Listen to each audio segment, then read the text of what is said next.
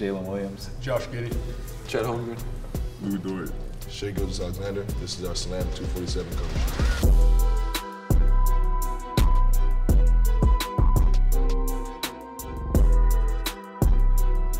Out of this 5, you don't got a point. Who would win a King of the Court out of this 5?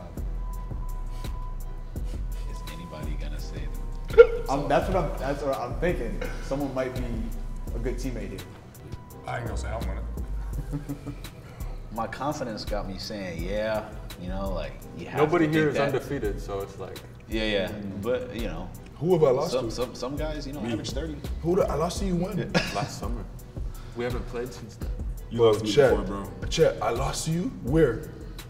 Toronto. I lost to you? Not the day. All right, we're gonna ask Kev tomorrow if I lost to you, okay? That's cool. Okay. You didn't lose the day. I beat I'll give you the before. day. When did you beat me? 2 years ago. When?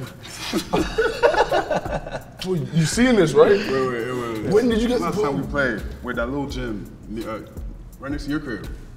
You beat me? Yeah, I got you. Well, no, Lou, we were coming off of like chairs and trailing and Like, stuff. we was working out first, and then. Oh, you know what I mean? all right, Lou beat me, guys. Chet, you beat me too. Gid, you beat me too. Dub, have we played before? Just in Toronto. Did you beat me? No. Just say you didn't beat me. Just No, say I you mean beat me. just honestly, like no. But it was competitive. Did you beat me? But he said most. What was the question? Most likely to win. I'm still gonna say me though. But why would you say you? Quick question. Why would you say you? Like a confidence aspect. Like, No. You're not gonna The have factual aspect. Why would you say you? Because I don't remember when we played. I just remember you won a spot. After that, I don't remember what happened.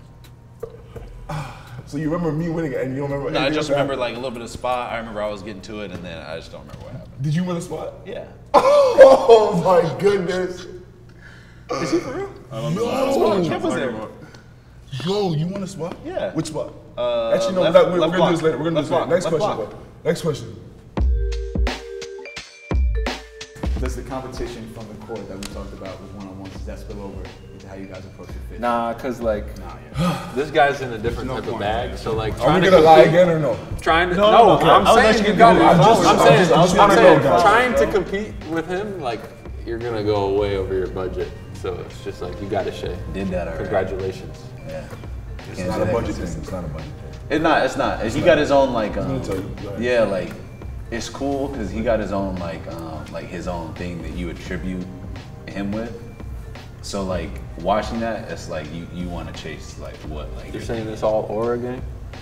Yeah, like some just or like like you like I feel like when fashion like everybody like you can get caught in like a cookie cutter thing where everybody's trying to wear the same thing, which is cool, like it looks good, but it's like I think like for him it's probably like chasing like something that's like only unique to him. So it's like if you see somebody wearing it, it's like, oh, he looks like so and so, and then that's what I feel like everybody else on the team is trying to do. But there's only so many clothes, and certain people have access to certain stuff that you can't get. There's the Drakes of the world. What did I send the other day? The Chrome jeans? Oh yeah. Yeah, those are OD. Like those are 1-1. Like there's just like, and he got access to certain, so it's not really like a competition thing.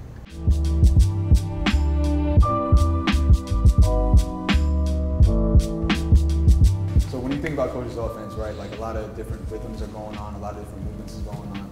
What do you envision for when this 5 finally gets to hit the court? Well, I mean, we got 5 guys here that can handle the ball, so it's a unique lineup.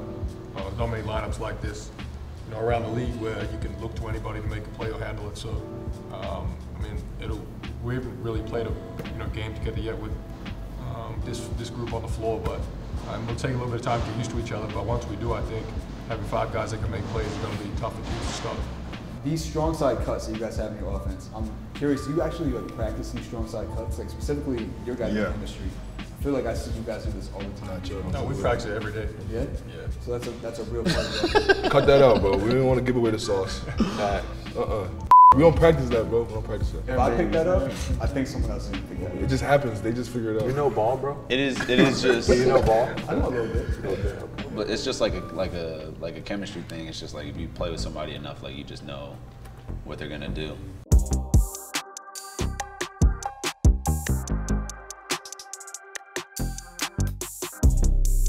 All right, Lou, I'm gonna ask you a real question. Doesn't even matter. On your jump shot, you do a weird thing where you don't hold your follow through, your hand kind of like retreats. Is there a reason for that? Damn. He's still. my wrist is messed up. You know what I mean? Oh, What the hell? So when I do it, I'm not doing it on purpose. So it just happens because Yeah. it feels more comfortable to do it. Like that. You ever try shooting? I'm learning so much. No. Wow, I did not know that. Yeah, you got his shot. It's weird. I've only seen you hold the follow through like What's 5 that from? times. He always does a little step thing that though. He from? like step into Yeah, it. step forward. Yeah, step forward. Yeah. You broke it twice. But that's a lot of flat-footed shots too. Like I don't really see you do a hop or 1-2 either. You have a real interesting jump shot. Is there a reason for why you don't do like the foundational stuff? Cause that shit go in. I kind of do it though. I do not agree with that. I ain't gonna lie, bro. He's frying your jumper right now, bro. No cap. That's what I'm thinking. I'm Cooking up your jumper right Hey, now. hey, Luke, let's see your jumper. stand your ground, Not at bro. all. It's interesting because it goes in. If you're shooting like Yeah, nah, it really depends just where I get the ball from, the way I move and stuff. But like, it's not. I don't notice that honestly, bro.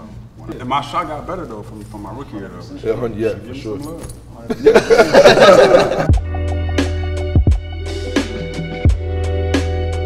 Jay, what do you have to say to people that say the mid-range is dead? If you look at it,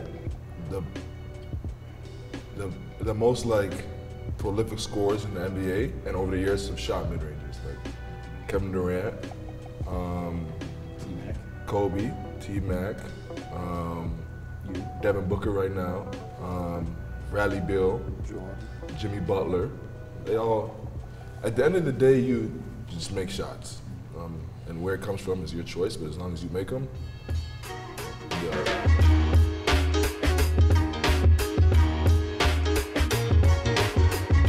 Your game is super versatile. Like there aren't that many young dudes who can run pick and roll as a ball handler and as the roller. I guess without giving away too much info, like what do your workouts look like? How do you prepare to do all these different things with the ball in your hands? No, like my workouts don't really like reflect like kind of how I play as far as like positionally. Especially since I got in the NBA, a lot of it has been tailored towards like playing off of like who's like on the court. So like if I'm out there kind of with them, a lot of it is like reading stuff like that. You know, like reading if he has the ball, where I'm gonna cut from, or like where I'm kind of gonna get open shots from.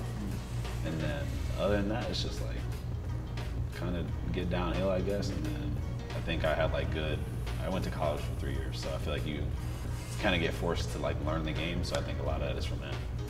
What would you say to someone that's watching this right now about real basketball? Like, what should people actually know about basketball? nothing. Just enjoy watching the game. Facts. Just enjoy it. Do you enjoy watching basketball? I love it. It's art.